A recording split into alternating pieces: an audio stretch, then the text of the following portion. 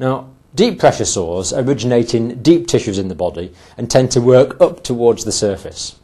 Because remember, just as the surface of the body can come under pressure, the pressure can be transmitted into deeper structures as well. And they need their blood supply just as much as the skin does. So pressure sores can start in deep tissues and work up to the surface. And in the same way, they can start in superficial tissues and work down. So pressure sores may be superficial or deep. So superficial or deep pressure sores. Superficial sores begin with necrosis in the skin, in the epidermis on the very top layer of the skin, and may develop downwards if the pressure is not relieved.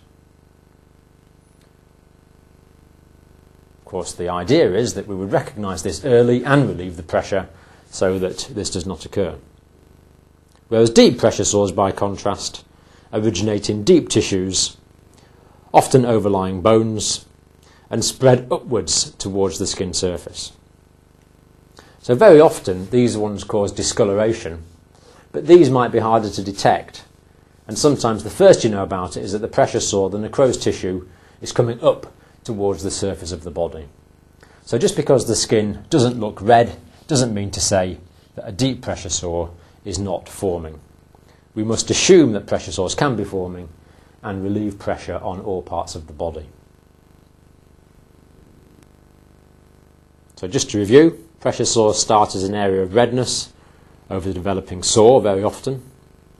And sometimes, especially if it's a deep pressure sore, even though there's not a lot of discoloration, a lump may be palpable. You might be able to feel that there's something wrong in the underlying tissue. And of course, if we can recognise pressure sore formation early, diagnosis at this stage, we can stop them developing, because obviously prevention is far better than treating them.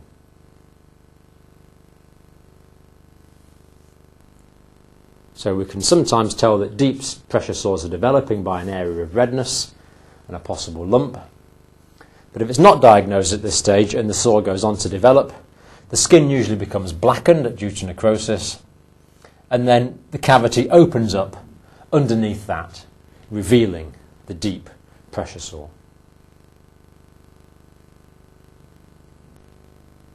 So here's a superficial pressure sore. Let's just orientate ourselves first of all to this diagram. Top layer of the skin here, the epidermis, then the dermis of the skin, then the subcutaneous tissue, connective tissue and fatty tissue, then muscle, then the periosteum of the bone, then the bone itself. So this pressure sore is probably formed because of pressure between the surface, something pressing down on the surface here, and the bone underneath. And we can see in this superficial pressure sore that there is ulcer formation affecting the skin and the subcutaneous tissue, but not going down as deeply as the muscle layer. So a superficial pressure sore which has originated in the skin and worked downwards into deeper tissues.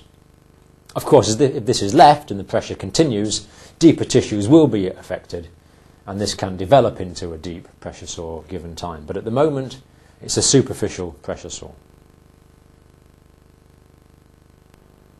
So deep pressure sore, same tissues again, skin, subcutaneous, muscle, periosteum, bone. Deep pressure sore, again, caused by the combination of pressure from above here and the bone underneath. But this time the pressure sore has originated in the deeper tissues overlying the bone. And for a while, of course, the skin would be intact, but has gradually worked up, breaking its way out of the skin, revealing the ulcer with a typical necrosed appearance, most commonly on the surface. So deep pressure sore originating in deeper tissues above the bone, working up the way. Now, one important point to remember is the appearance of the pressure sore from the surface does not necessarily indicate the size of the pressure sore in total. Very often you can get sinus-shaped sores, or very often flaps. The sore flaps underneath the skin. So here's a sinus-shaped pressure sore. I think you can see, if you're looking at this from the top here, it would look quite small. You'd only see this narrow opening. But underneath it opens out, and more tissues are involved. And this is very important for treatment because very often this would need to be packed with something, and you don't want areas left that aren't packed because they can become anaerobic. So sinus-shaped pressure sores, looking small at the top but developing out to affect larger areas underneath. Again, caused by the pressure from the top and the resistance of the bone underneath necrosing tissues.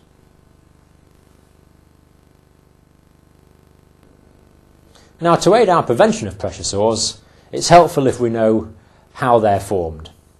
And there's two groups of forces that cause pressure sores. One is pressure and the other is shearing. So pressure forces and shearing forces. Let's look what we mean by pressure sores, pressure forces and then shearing forces. So first of all, mechanism of formation. Two factors involved: the pressure and shearing forces. Let's look at what we mean by pressure first of all. This diagram is illustrating pressure points in a patient on his or her side. Now, a pressure point, the points describe the points in the body where most of the pressure generated by the weight of the body is transmitted through to the floor that the person is lying on, or the surface that the person is lying on. So here's the surface that they're lying on, and these are the points of maximum pressure. And as we've said before, it's where the bones are pressing through the tissues between the bones and the surface of the body. So these are pressure points. And we can see that here that the heel bones, there's going to be pressure, the knee bones, and as well as between the knee bones and the surface, between the two knees themselves if they're pressed together. That's a pressure point here. Top of the femur, as we saw on the diagram of the isolated femur, the hip, the side of the ribs, the elbow, the side of the head as well. So pressure points in a patient on the side. And what you can do is try lying still on a hard surface yourself for 10-15 minutes and see how sore you get, and you'll find it's quite sore reasonably quickly if you're lying on a hard wooden surface, because the pressure points are starting to develop into pressure sores. So an example showing pressure points. Now, the solution to this problem, as we've mentioned, is regular turning of patients, but in addition we want to even out the forces generated by the weight of the body over the surface that the patient is lying on as much as possible. So here we see that this surface is nicely shaped to the patient's body, so this part of the body will probably be transmitting about as much weight as this bit, as this bit, as this bit. So in other words, the weight of the body is equally distributed over the surface of the body. It's not being transmitted through to the underlying surface over particular points. The weight is the same, of course, because of the gravity and the weight of the patient, but the pressure on any point is less because the pressure is now more evenly distributed.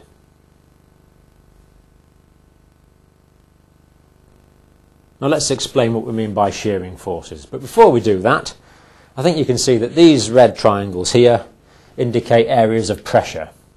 So this is pressure here, here, here, here and here on the surface the patient is lying on. But I'm not primarily interested in that in this diagram. What I want to try and do is explain what we mean by shearing forces. Now this patient will tend to slump down the bed in this direction. Will tend to slump down here like this. That's what this arrow is indicating. The patient will tend to slither down the bed. So they're no longer sitting, they're sort of lying down in the bed.